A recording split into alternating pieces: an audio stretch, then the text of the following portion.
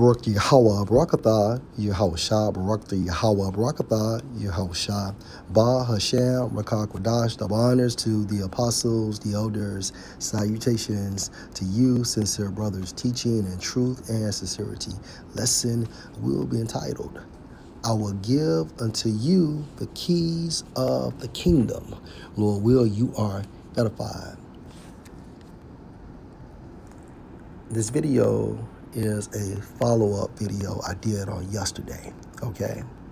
Now, when it comes to 3 videos per week, which is the bare minimum, okay, for brothers to actually do the work of the Most High, you know, and if you can, you know, you're supposed to do a video per day, regardless, all right? So this order / command came from Apostle Tahar. And when it comes to the thoughts of Yahweh and Yahushua, they are with this process, okay? They are with this process. Because remember, Yahushua stated that in the temple, right, prior to him being arrested, he stated, I taught daily. I taught daily. Okay, in the temple, I taught daily. All right, so when it comes to us doing the will of the Most High, it's always more things we can do. And to be frank, you know, 1 video is not enough, okay, per day. Let's just be honest. Because when it comes to the will of Yahweh B'Shem Al-Shah, we can never measure up, okay? But the point of this lesson is Yahweh and Yahushua are with this process. They are with this order. And let's prove that. Let's go to Matthew chapter 16 and verse 14. And they said, some say that you are John the Baptist, some Elias, and others Jeremiah or one of the prophets. Verse 15, he said unto them, but whom say you that I am? And this is Yahushua speaking. And Simon Peter answered and said, you are the anointed. Okay, in the Hebrew, Mashiach, which means anointed, the Son of the living power. And Yahushua answered and said unto him, blessed are you, Simon Bar-Jonah, for flesh and blood has not revealed it unto you, but my Father which is in heaven. This is an example of the Holy Spirit, people. Verse 18, and I said also unto you that you are Peter, and on this rock I will build my church, and the gates of hell shall not prevail against it. Okay, so Yahushua is telling Peter, okay, you have the authority after me, which only makes sense that King David was Peter. Okay, hence the house of David. And when it comes to the body of Yahushua, which is symbolic for the church, that King David is underneath, directly underneath Yahushua. Okay, so again, and I say also unto you that you are Peter, and on this rock I will build my church, right? That spiritual temple, which is the government body of the kingdom to come, which consists of 144,000 Israelite men, 12,000 out of each tribe. I will build my church, and the gates of hell shall not prevail against it. So Satan can't do shit, okay? Period.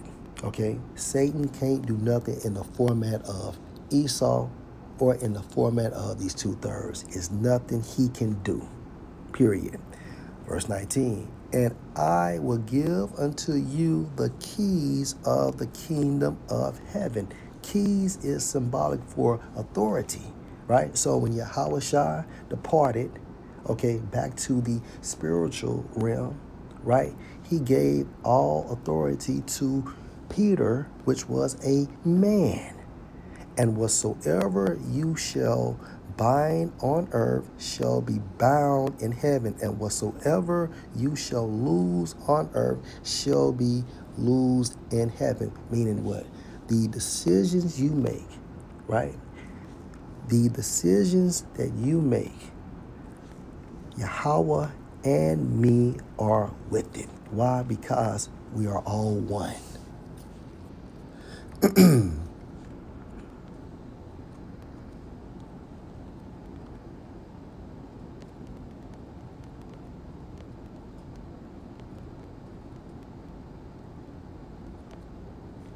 You know what? Let me just go to, let's prove that. I want to say it's in John.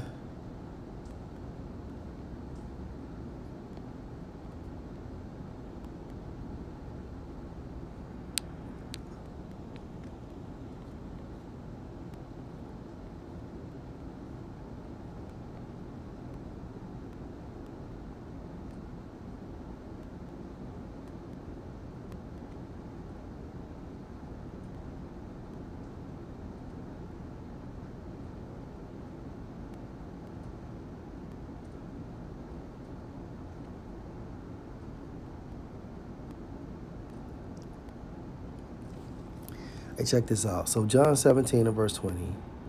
Neither pray I for these alone, but for them also which shall believe on me through their word, that they all may be one, as you, Father, are in me, and I in you, that they also may be one in us, that the word may believe, Salakia, that the world may believe that you have sent me. Right? So again, John 17 and 21, that they all may be one, as you, Father, are in me and I in you, that they also may be one in us, that the world may believe that you have sent me. So again, Matthew 16 and 19, and I will give unto you the keys of the kingdom of heaven, and whatsoever you shall bind on earth shall be bound in heaven, and whatsoever you shall loose on earth shall be loosed in heaven.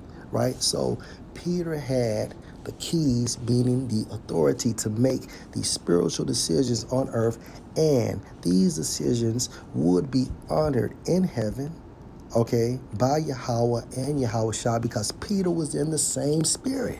And it's the same process with Apostle Tahar. At this time frame, who has the keys? Apostle Tahar. Okay, he has the authority, whether you believe it or not. So whatever, right, he binds on earth, it shall be bound in heaven, and whatsoever he lose on earth, it shall be loosed in heaven. Right? Because Peter is in the spiritual realm. King Mashai is in the spiritual realm. And at this time frame, Apostle Tahar has the keys. So let's read this in Matthew 16 and 19 in the NLT. And I will give you the keys of the kingdom of heaven. Whatever you forbid on earth will be forbidden in heaven, and whatever you permit on earth will be permitted in heaven. Meaning what? Apostle Tahar, right, has the authority to put out orders, period. Whether it's doing 3 videos per week to 1 video per day, or even going out there on the highways and the byways multiple times a week, he has the authority to do so. See, you niggas are not spiritual, okay? And everybody wants to be the top dog, you know, but at the end of the day, right, those of us that has the spirit, we understand that Apostle Tahar, okay, has the keys of the kingdom of heaven. So fuck you scoffers, get your videos ready. Because frankly, my dear, I don't give a fuck. Let's go to 2 Peter.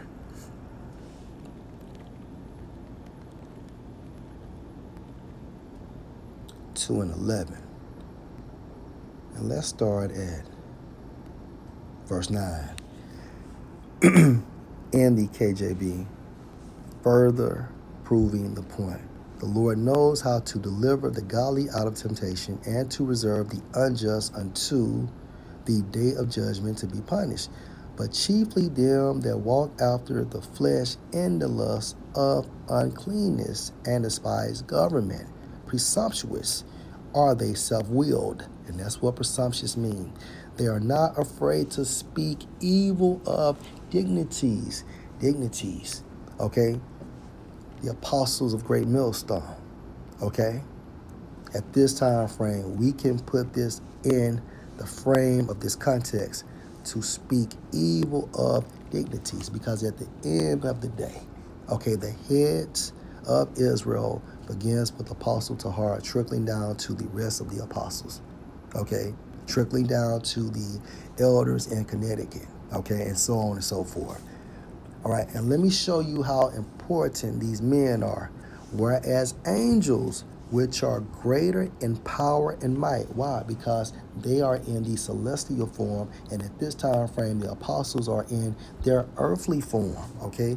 Bring not railing accusations against them before the Lord. This precept supports how important these men are, which further proves the first precept that I got, okay? So let's read this in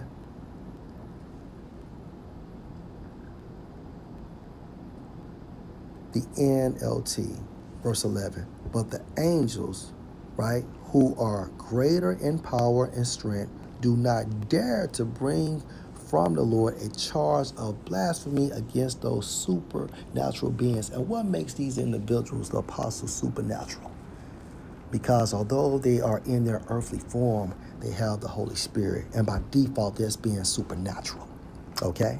So yes, when it comes to doing 3 videos a day, okay, or 5 videos a day, which we already know is 1 video per day, minimum 3 videos per week, we know that Yahweh and Yahweh Shah are with this, because the keys at this time frame, meaning the authority, Apostle Tahar has it. Okay, so Lord will, you are edified. Shalom.